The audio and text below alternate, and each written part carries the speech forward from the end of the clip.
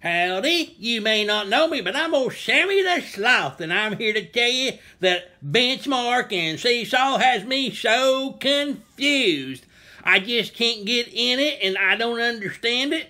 So Miss Wilson, she decides she's just going to read this story to you aloud over the interweb. And so I want you just to listen to what she has to read to you. I think you really enjoy it. I know I sure do. Here's Miss Wilson.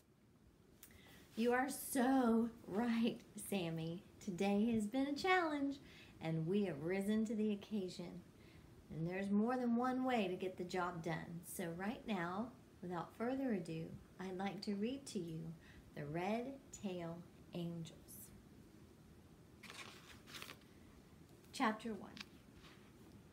The Tuskegee Army Airfield, Tuskegee, Alabama, April 1943. At 2 o'clock in the morning, the only sound coming from the barracks was the slow, measured breathing of men in deep sleep. Only one was awake. Charlie held a flashlight over the book on his lap, but his gaze was set on the photograph tucked into the crease between the pages. From the picture, a handsome man in suit and tie stared back at him, a mischievous look in his eyes. This was his Pop, now gray and retired. His father had sent him off to Tuskegee 2 years ago with stern direction. Now, you show those men what it means to be a fighter. This is no small thing, the Army finally having us fly planes. Do me proud, but most of all, you come back alive. You understand? Charlie felt the weight of many people on his shoulders, but he had merely nodded and given Pop a quick hug. He ran to the bus waiting for him and refused to look back. He hadn't wanted his father to see the fear on his face, the fear that was coursing through his whole body. Now, as he sat in the darkness of the barracks, Charlie felt that same overwhelming dread. Tomorrow morning, the squadron was shipping out, and despite months of training filled with countless practice missions, Charlie wondered if he was really ready. A man heading into war was like a blind man walking along the edge of a cliff. Would he sense and successfully respond to the dangers around him? Or would one misstep lead him to death? There's Charlie's picture of Charlie's dad. After he fell asleep, Charlie dreamt of his home back in Philly. His head filled with images of his old room at Penn and warm afternoons spent studying on the university lawn. A dedicated student and avid reader, Charlie was rarely seen without a book in his hands. And while this may have helped him graduate with honors and ace all of his written exams at the civilian pilot school, now it was also the cause of a lot of teasing by the other men in the barracks. On his first night on base, a hefty shadow had loomed over him as he sat reading on his cot. "Hey, Ace," came a thick drawl from above him. "That book tell you how we gonna kill some Nazis? 'Cause really that's all we need to know. All those other words there are just wasting your time." "Well, as a matter of fact, this book," Charlie had started to explain, before the large man cut him off. Yeah. Why don't you just put the book down and come play some cards?" He reached out his enormous hand to Charlie. "The name's Antoine Douglas, but people call me Tex." Charlie had just assumed that Antoine was from Texas. He learned later on that Tex actually hailed from Louisiana and earned his name due to his size. "Big as the state of Texas," Antoine had said with a deep bellowing laugh when he explained his nickname to Charlie. Does it make you think of Big Tex at the state fair? It does me. People often cowered in Tex's presence, and he used this to his advantage, but thankfully for Charlie, Tex had taken a liking to him. He also introduced him to 2 other men who had become his closest friends, McCleary and Smith, whom everyone called Mac and Smitty. Something tells me they have nicknames in the barracks. Now, at 0600 sharp, the 4 men stood at attention with the rest of their squadron awaiting orders. Their tightly packed bags lined the floor behind their feet. Suddenly, Colonel Lewis barged through the front door of the barracks and walked along the line of men, inspecting their appearance. "All right, men, here's what's going to happen. In 2 hours, we'll get on the train for New York, and from there we'll board the Mariposa, destination Africa. Our intelligence tells us that the Germans have some AA emplacements on an island a short flight away that could put our bombers in danger. We need to take them out. It's time to quit playing pretend and get into this thing. I think you all know the significance of this mission goes beyond our primary objective. You will be the first all-black air unit going into active combat. Let's show the world how ready we are." And just as abruptly as he has entered, the colonel turned and left. The men relaxed their stance and broke from the line. "Ah, good old New York, my old hometown," Smitty started to sing, adding lyrics as he went. "Too bad we won't have time to see the city. I could show you all my old hangouts." "You mean like your parents' basement?" asked Tex. "Very funny, big man. No, I'm talking about some high-class establishments. Good food and even better music. Things a roughneck like you wouldn't know anything about." To distract Tex from the insult, Matt quickly changed the subject. "What I want to know is why they are sending us to Africa. It's darn hot there. Y'all can barely handle this Alabama heat. What do you think that Africa heat will do to you? Smitty, you'll be a sweaty mess." Charlie and Smitty laughed, but then gave each other a serious look, knowing he was right. Mac was used to the sticky southern weather from his days growing up on a farm in Georgia, but the long, hot days of Alabama summers had been torture for the rest of the men. Charlie couldn't help but wonder if the African heat might do them all in before the enemy even had a chance. The enemy, thought Charlie. Here in Alabama, the enemy almost seemed like a mythical creature, but once they were in Africa, everything that they had been training for would become a reality. Chapter 2, North Africa, May 1943. The base was different from what the men had become accustomed to back in Alabama, but was nothing less than what one would expect from a war encampment. Rows of canvas tents served as sleeping quarters, and a makeshift kitchen was set up in one of the larger tents. But training took up so much of their time that they scarcely noticed the discomfort of their new surroundings. A different officer, Major Conrad, was assigned to prepare them for combat, and he drilled them each day until they were bleary-eyed. Major Conrad's temper was infamous, and he had been storming around the base all day, screaming out instructions to the pilots. No one was exempt from his berating like his argument or his yelling orders at them, berating them. As Charlie was checking over his plane's machinery one day, he witnessed Major Conrad storming into the officer's tent. He knew he probably shouldn't eavesdrop, but he found himself edging closer and closer to the tent's opening. "What is it going to take for your men to be ready for war, Colonel?" the major hollered, dramatically throwing his cap on the ground. "Am I going to have to go up there with them and hold their hands?" Colonel Lewis maintained his characteristic calm demeanor. "With all due respect, Major," he said, emphasizing the man's rank, which was lower than his own. "These men are some of the best pilots out there, and you know that as well as I do. How many men have you seen who can dive bomb like they can? Please tell me, because I'd like to see them for myself." "Well, I know you think these men are special, sir, but the rest of us have yet to see it. They can fly fancy pants maneuvers all they want, but that won't mean anything when they come face to face with enemy planes that are locked and loaded and ready to shoot them right out of the clear blue sky." The major grabbed his cap and hastily placed it on his head as he started toward the tent's entrance. "I'll give it to you that these men are good pilots, but it's my job to make sure they're good combat pilots." After he was sure the major was out of earshot, Charlie approached the tent and cleared his throat. "Colonel, do you think the major treats everyone he trains the same way that he treats us?" "He definitely has made a name for himself, hasn't he?" Colonel Lewis laughed. "And that's just how some men are, especially in the Army.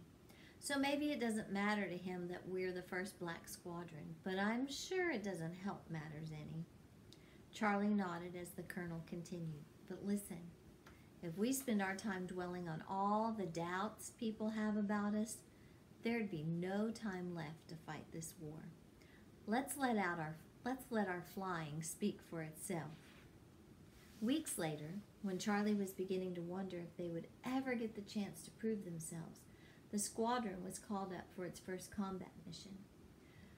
"Welcome to war, my brothers!" Tex's voice boomed out over the squadron's radio system as they patrolled the skies over the Mediterranean and approached an island. Charlie's heart just hammered inside his chest as he maneuvered his P-40 plane past Smitty's and drove toward the island that was now in clear sight. He could see the barrels of anti-aircraft weapons pointed up in his direction from dozens of emplacements. As they started firing at him, he released a single 500-pound bomb from the belly of his plane. He saw the people on the ground scramble for cover. It was the first time Charlie had engaged his P-40's weaponry outside of training. He wasn't firing at practice targets anymore. That's really sad. So there they are up in there flying together.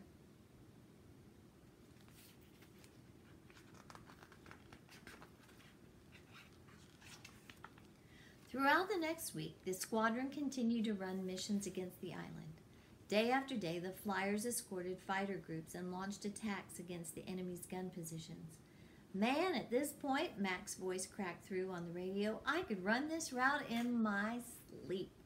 "Me too," Smitty said. "Heck, I was just asleep," Tex chimed in. "But now that I'm awake, why don't I liven things up a bit?" "I'm afraid to know what that means," Charlie said into his radio, just as he saw Tex dive past him and flip his plane into a barrel roll. Tex was known for his daredevil antics, and even though Charlie couldn't deny that Tex had some pretty impressive tricks, he thought he knew better than to perform them in the middle of a mission. There's a time to play and a time not to. "Tex, what are you doing? Now's not the time to show off," Charlie called over the radio. "Oh, lighten up. Why can't I have a little fun?" Charlie didn't have an answer for him. Sure, doing unnecessary barrel rolls on a mission could be dangerous and earn Tex some scolding from the higher-ups, but this patrol was pretty straightforward, and both the major and the colonel were back at base. Plus, no one was a better pilot than Tex. Charlie began to consider that maybe he was too uptight sometimes. When the other guys fooled around and poked fun at each other, he was usually the one to set them straight. Or at least he tried to. The mood of this mission was fairly relaxed, though, so how could some fun hurt? Just as he decided to loosen up and give Tex a break, he heard a loud roar break through the clouds ahead of them. So here's Tex flying off from the group, doing a barrel roll. But suddenly Charlie hears a loud boom. "Is that what I think it is?" asked Mac. "Are those?" "Germans!" Smitty cried. Charlie held his breath as he watched Tex's plane tumbling right in front of an approaching ME-109. In all the times they had flown this same route over the past several days, not once had they encountered an enemy aircraft. But now, here there were four MEs or Me-109s heading straight towards them. Charlie felt like he might pass out, but remembering his training, he gathered his focus and tightened his grip on the controls. Quickly, he veered to the right, pushed the throttle, and fired at the Germans. As his plane launched forward, he glanced down to see Tex right his plane and join in the attack. The Me-109s weaved in and out, dodging their fire, and then, just as quickly as they had appeared, they shot up and flew out of range. When the squadron landed back at the base, The men exited their planes and walked back to their tent. "Nice work up there, my friends," Tex said to the other three, shaking hands with each one. "You're just lucky you didn't get yourself killed with that little show you put on for us," Smitty said. Yeah, I was in total control the whole time. Nothing to worry about," Tex replied with an air of cockiness. But despite his words, the men all saw a look of fear dart across his face. Even the great Tex Douglas wasn't immortal, and perhaps he was finally starting to learn that. The next day, the squadron raided the island again, but this time Tex maintained his focus and made sure to keep his plane upright. And though this mission was no different from the rest, the day became a historic one as the enemy forces on the island surrendered in defeat. Chapter 3, Sicily, Italy, June 1943. After a long day escorting bombers between Tunisia and Sicily, the squadron finally had a night off to spend in the city. As they strolled through the streets, they couldn't ignore the stares of the civilians who passed by them. Although the people of Italy had gotten used to seeing American soldiers and airmen coming and going in their midst, a group of black airmen was something they had never seen before. But the men kept walking along without hesitation. As they turned one corner, the door of a cafe swung open just in front of them. "Whoa, look out," Tex said, rearing back from the door. "Oh, excuse me," said a beautiful woman who passed by him. Tex's eyes lit up as he watched her. "Certainly, signorina," he said with sincerity. The sound of soft music poured through the open door. "Here, why don't we go inside? Listen to some music. Get a bite to eat," Smitty suggested. "I'm in," Tex said. "I think it's about time this town got a taste of Tex."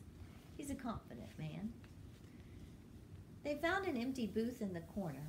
Charlie looked around and saw several groups of young women engaged in lively conversations with cups of cappuccino in front of them. Across the room there was a large table of white American airmen. It was hard not to notice them, their loud voices booming throughout the cafe. Charlie noticed that many of the women at at the tables closest to them kept looking over at the other airmen. He could only guess that each of them was chiming in about which young American was the best, or had the nicest eyes or the brightest smile. At first, these other men didn't even notice that Charlie and his squad mates had come into the cafe. But suddenly, a deep voice echoed across the room. "Look who's joined us, men. It's those colored airmen from the airman hesitated. "What do they call it? The elephant tusks?" "Tuskegee," one of his buddies offered. The two men approached the squadron's table, and Charlie could sense Tex tensing up next to him in the booth. "Oh, that's right, those Tuskegee Airmen. And as I see it, it's just kind of some failed military experiment." "Do you think it's really right to call Tex and Charlie and Smitty and Mac a failed military experiment when they were just fighting the Germans right alongside you?" No, that was a very wrong thing to say. Before Charlie could stop him, Tex shot up from the booth and leaned in close to the airmen. "Y'all wouldn't even be standing here right now if our raid didn't clear the way. We've got one of the best records in the force, and that's no failure if you ask me." "Well, nobody asked you, and frankly, nobody will ever care about your 2 cents, Sasquatch." He insulted him. And Charlie watched as Tex reared back to throw a punch at the airman. He quickly interceded, stepping between Tex and the airman. "Listen, guys, we don't want any trouble. We just came in here to eat a decent meal and listen to some music. I'm sure you can understand." "Sure we understand. But we just hope you aren't the ones covering us up there, because our mamas would like us home in one piece." Oh, so now he insulted him again, saying that their airman skills wouldn't be any good to protect them if they were in battle. Let's see what happens next.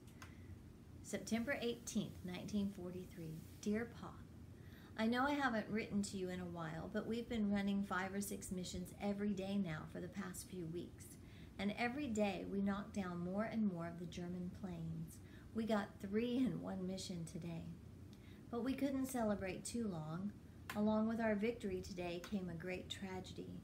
2 of our men crashed and 1 of them didn't make it.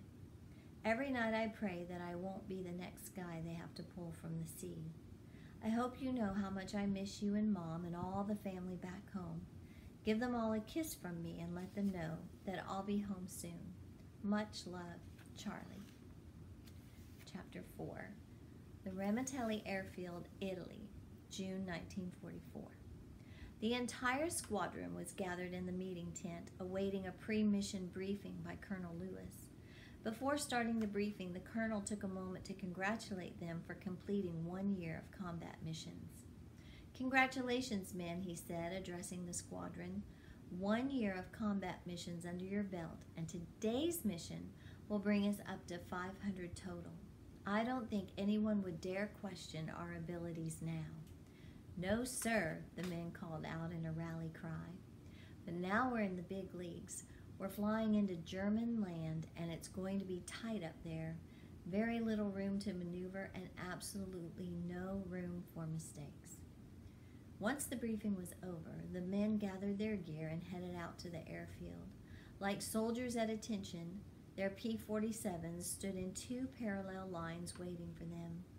Each plane's tail glistened with the signature red paint the Tuskegee squadrons used to identify themselves. As they waited, Charlie knew they were all thinking the same thing. Their goal was no longer just to protect the bombers and get them to and from their target safely. Now they would have to engage the enemy more aggressively. Charlie climbed into his plane and secured his seatbelt and oxygen mask. All around him, he could see pilots climbing into their P-47s. He recognized most of them from training in Tuskegee, but there had to be at least 100 men flying this mission. There was a lot riding on it, and he took pride in the fact that their squadron had been chosen.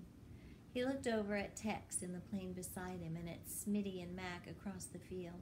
He gave them a good luck thumbs up, which the men all acknowledged and returned, and then he started his engine and took off for battle.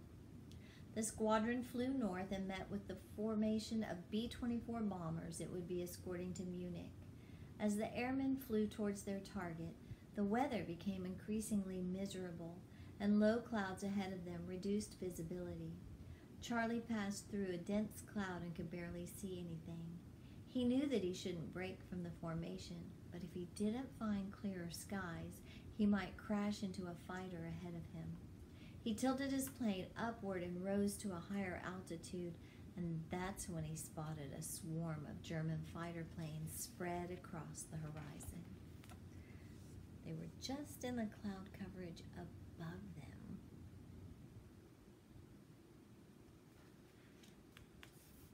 All my military guys out there. ME-109's at 12 o'clock. Too many to count, but at least 100, Charlie reported. Let's get these Nazis, Tex called out over the radio. Charlie directed the squadron to split the formation and approach the Germans from the east and west. He turned his plane and then listened as the others followed behind him. Suddenly, the front line of Germans launched forward and initiated the attack. Charlie dodged their fire and unloaded his artillery in response. He weaved to the right and dove down beneath the ME-109s to approach from below. He cheered to himself as 2 of the fighters filled with smoke and tumbled towards the ground. "Nice work, Ace," Tex called over the radio. The squadron pushed through the sea of ME-109s and continued to take fire. Charlie cringed as he watched man after man get hit and resort to aborting his smoking plane. Charlie's plane lurched to one side from the shock of a P-47 exploding on his right.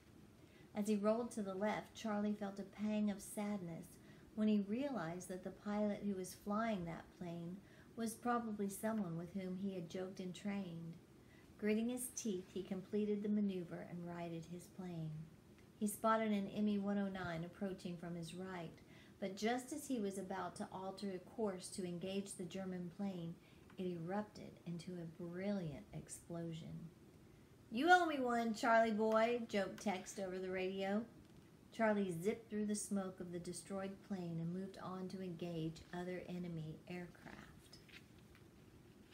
Charlie grinned and was about to thank Tex when he noticed a large black cloud of smoke billowing before him.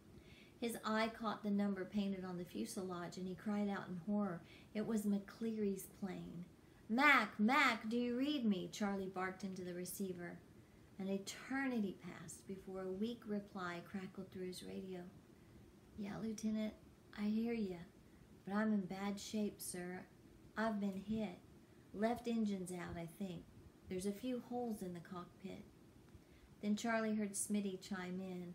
Smitty wasn't going to let Mac give up. "Listen, Mac," Smitty said. "The only bad shape there is dead, and you're not going to be that. Do you hear me?" "I hear you, Smitty, but there's a lot of blood." And Mac's voice trailed off. Charlie watched as Mac's plane tilted forward and started to roll out of control. Can you see that? "Mac, Mac," Charlie hollered, "hit your controls. Pull up, pull up." And somehow Charlie's cries jolted Mac back to consciousness, and he blindly grabbed at his controls and righted the plane.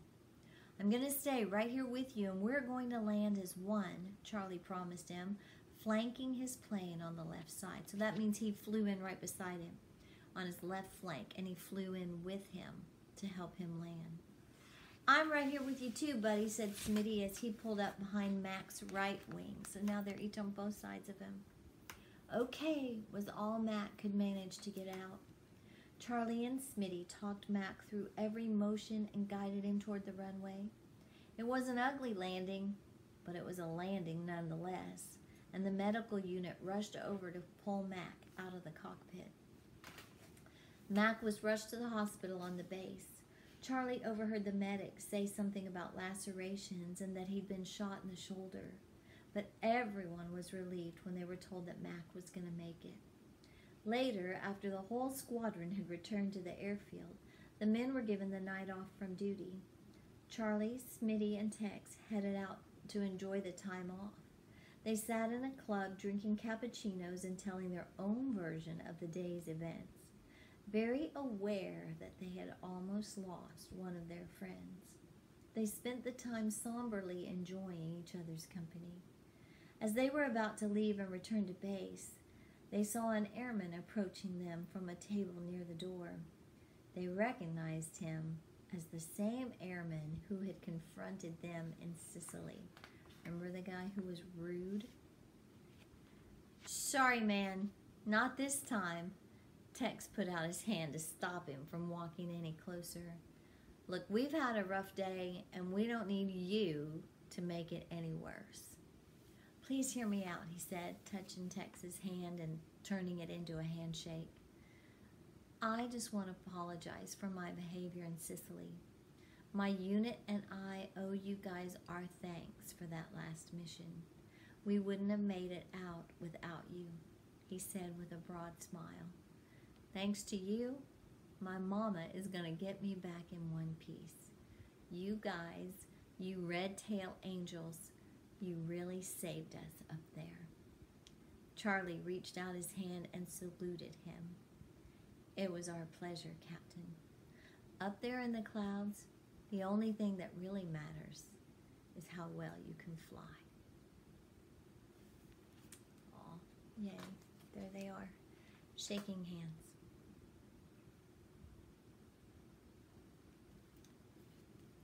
I'm glad that the pilot from Sicily came around. It's sad that it takes a difficult situation to make someone realize the value of another person. There's so many lessons we could talk about in this book, and I can't wait till we're together. There are a few words that I might not have pronounced correctly, and we'll look at those in the glossary too. Some of the places and some of the types of planes. So if any of you are a professional or knowledge about the different World War II planes, you can tell me and I'll look it up too. So everyone should be able to get this YouTube link to our book. So here's your story to use this week. Talk to you later. Bye.